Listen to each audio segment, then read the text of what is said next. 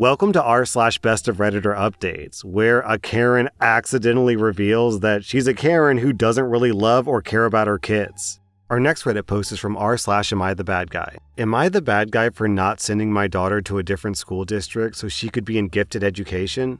I have 3 kids, Michelle, who's 7, Juliet, who's 6, and Leo, who's 2. Michelle's in 1st grade, and Juliet is in kindergarten at our local public school. Juliet, however, is very gifted. She came into kindergarten reading chapter books and was doing math at a 2nd grade level. She's obviously doing great academically, but struggles socially at her school for a couple of reasons. Firstly, she doesn't understand that other people's brains don't work like hers, and she tends to get frustrated when people take a bit longer to figure things out. Second, she's just a huge bookworm and would rather spend recess reading instead of playing with the other kids. Then she gets upset that she can't talk about her books with them. I was recently called into a meeting about Juliet with her teacher, the principal of her school, and the superintendent. They basically said that they don't have the resources to support Juliet in her school or any of the schools in this district. But there is a school 2 towns over specifically for gifted students from 1st to 10th grade.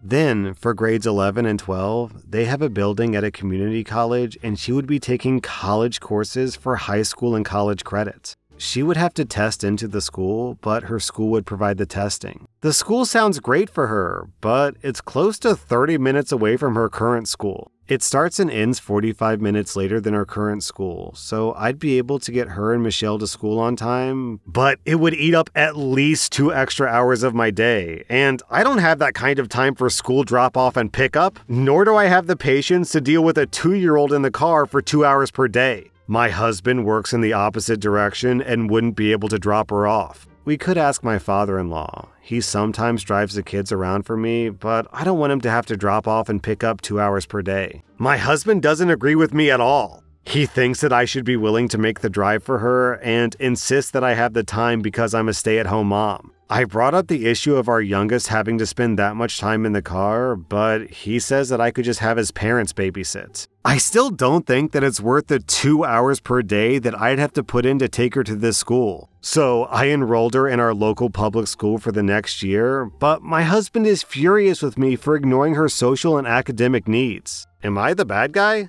Okay, this commentary may sound sexist, I hope it doesn't, but the vibe that I'm getting from you, OP, is that you're basically a trophy wife who doesn't really care about your kids or making your kids happy or improving their lives. What you really care about is you and your free time. What's being asked of you here isn't a big deal. 2 hours driving just so your kid can be among her peers and reach her full potential? Most parents would kill for that kind of opportunity for their kids. And your response is, yeah, well, who wants to deal with traffic for 2 hours? Ugh. It's always really disappointing and honestly disgusting when parents put their own needs before the needs of their kids. Down in the comments, people are trashing on OP, and OP's trying to defend herself, and it just makes her look worse and worse. Someone writes, "You're the bad guy. Sorry, but we sacrifice for our kids first and foremost." That whole "I don't have the patience" comment pushed it over the edge. OP replied, "Do you want to sit in a car with a 2-year-old for at least 3 hours per day?"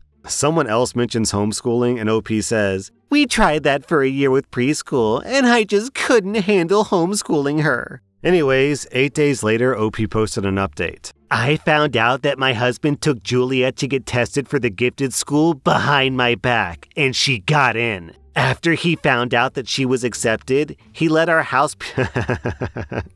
I knew it! I knew it! He let our housekeepers go. We have housekeepers come twice a week and canceled my gym membership to pay for a service to drive her to and from school, all without telling me. As a result of his actions, I'm currently staying with my parents and will be getting a divorce. Juliet will be starting her new school in July. I hope you're all happy with the outcome." Yes, OP, I am very happy. I'm especially happy that I called it. I knew something about this. I was just getting trophy wife vibes. That was what she had to sacrifice to make this happen. Not sitting in a car for 3 hours. No. A maid and a gym membership. That was her real sacrifice here. That in exchange for her daughter getting the education she needs. Disgusting, OP. Down in the comments, someone says, So, this is just so stupid. So, you want a divorce because your husband figured out the best way to help your child? And OP says, he can't make decisions about my life without consulting me. The decisions that he made about your life, by the way, was canceling the maid and canceling your gym membership. Okay.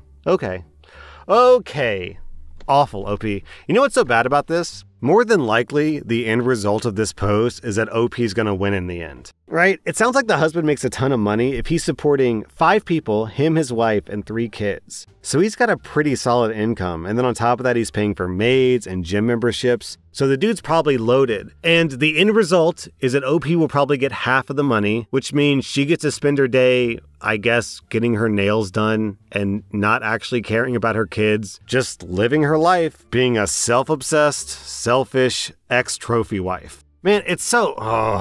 OP, you're just not a good person. You're just not a good person.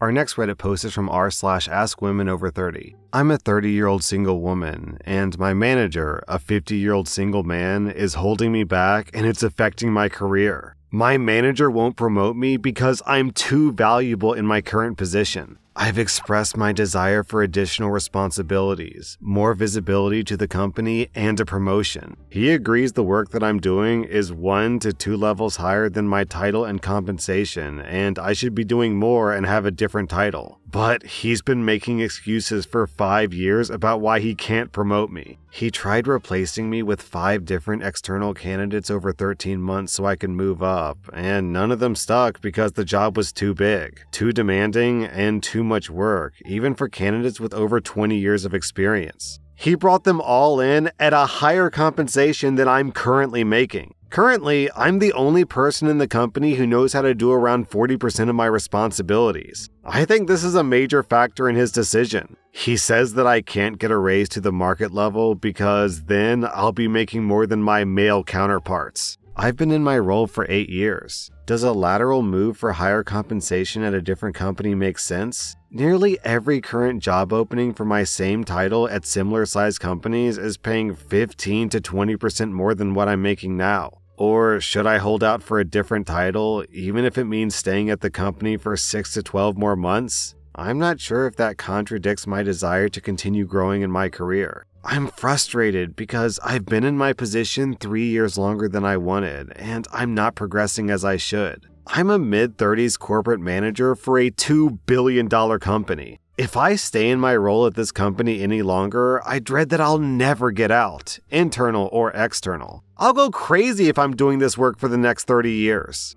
Then, about 2 weeks later, OP posted an update. This update is a bit long, but basically after everyone encouraged OP to apply for jobs, OP updated her resume, applied to a bunch of jobs, and she got a job offer with a 20% pay bump. Then, about 1 month later, OP posted an update. It's been quite a whirlwind over the past month. I gave my notice. My manager was annoyed, disengaged from me, and wanted nothing to do with me. HR and his manager, the number 2 person in the company, tried to get me to stay. They offered me a 40% raise, the title I want, the changes to the department I want, and anything else I want. I thought about it for all of 0 seconds and said no. I told both of them everything that's been going on over the past year. The CEO/owner even made a few passes at me to get me to stay. I politely said no. They all know he is the reason I was leaving. My manager spoke to me all of 3 times. He ignored me. He treated me like garbage. He made comments about me. He argued with me in meetings. It was so unprofessional, and it took everything I had to work out my full notice. According to him, I went from an award-winning manager to the worst he's ever seen. How convenient. I heard through the grapevine that he nearly got fired for treating me like he has. I don't know if it's true or not, but I'll pretend that it is. I do know, however, that he presented changes to fix the department after my departure. HR and his boss looked at the plan and said, "That's OP's plan, isn't it?" And he reluctantly said yes. This jerk-off tried to take my ideas and play them off as his own. Again. I worked for this man for nearly a decade. My coworkers threw a going-away party for me, and he didn't come. Not even for 2 seconds to say good luck to save face for the rest of the department. He called in sick my last day, so I never actually had any closure with him. You can imagine how painful it must have been for him to contact me and ask me to be a consultant because no one else can do my job. I told him that I will not work with him, but I will discuss details with another manager within the company. Details are still pending, but I'm holding firm on my number. If they don't want to pay me what I want, no skin off my back. This past week was my first week at my new job, and I love it. It's everything I hoped for and more. They're already discussing giving me additional responsibilities and departments over the summer, and I couldn't be happier. My new manager and I get along so well. I've never regretted for a second making this decision. My husband has made comments about how I'm happy and smiling again. The work hours are significantly less, so I have time to spend on my hobbies. I actually get to work from home now as this is a hybrid position, so we're updating the home office as well. This honestly feels like a dream, and I'm going to wake up at any minute. I'm so happy. Thank you everyone in my previous posts for your kind words and support. They really helped push me to making the right decision for me and my family. Oh man, it's so funny how he's like, oh, I just can't promote you. It's just not possible. Then the second you try to quit, bam, 40% pay raise, work from home when you want, changes to the department. Apparently, it wasn't that hard after all. What a lying, manipulative coward. He doesn't even have the courage to look you in the eyes on your last day. Oh, I have to call in sick because I'm not feeling well. What a loser, man. Our next Reddit post is from rSlash Am I the Bad Guy? Am I the bad guy for refusing to change my style at work, even though my boyfriend says that it's unprofessional?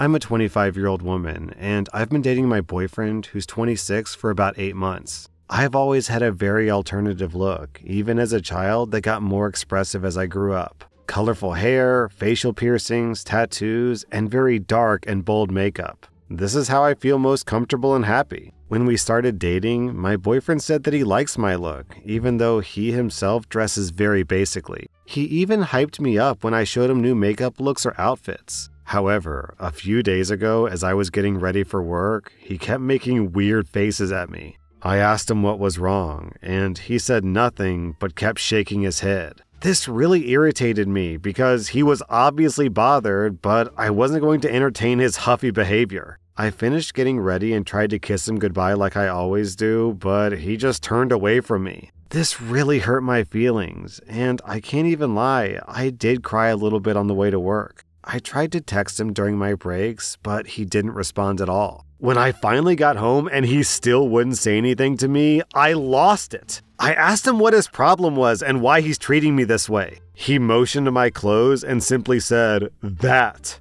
I obviously didn't know what he meant, so I asked what it was about, and he said, "I just can't believe that you'd wear that to work." I was confused because this is what I always wear. I told him that, and he was like, "Yeah, I know. It's so unprofessional. You'll never accomplish anything looking like that." I couldn't believe he said that to me. I was fighting back tears at this point, trying to tell him that my job allows it and that I'm not the only one at work who dresses like this. He just kept repeating himself and said that clearly it's not that good of a job if they allow me to look like that. I couldn't take it anymore and left to go to my sister's house. He called me and I told him to F off, that I wasn't going to change my look because he didn't like it. He called me selfish, saying that I'm ruining our future together because I can't sacrifice one thing so that we can have a good life together, even though my job allows it and it's a good paying office job. There was no reason for me to sacrifice anything. After that, I hung up on him and ignored him for the rest of the night. I explained everything to my sister, and she does agree that my look is unprofessional, but if it doesn't cause issues at work, then it shouldn't matter.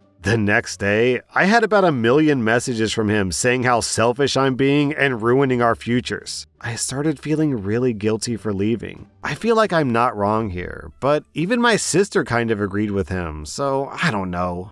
Then, 5 days later, OP posted an update. So, you guys were right. My boyfriend finally came back to my apartment Sunday. No message or call, just walked in like nothing happened. I immediately started questioning him, asking where the hell he's been and why he hasn't been answering me. He gave a half-assed response, saying that his mom needed help with something and he forgot to call me. I told him that he can't just ignore me for 3 days, and he said that he wasn't, even though he clearly was. I was already getting upset, so I told him that even if he wasn't ignoring me, the way he treated me before he left was messed up. Of course, he just starts saying that he didn't do anything wrong and that he was just trying to help me see how I'm hurting us both by dressing the way that I do. I told him for like the 500th time that my job doesn't care about what I wear and it's not a concern. He said even if my work was okay with it, other people do, and he shouldn't have to suffer because of it? Suffer.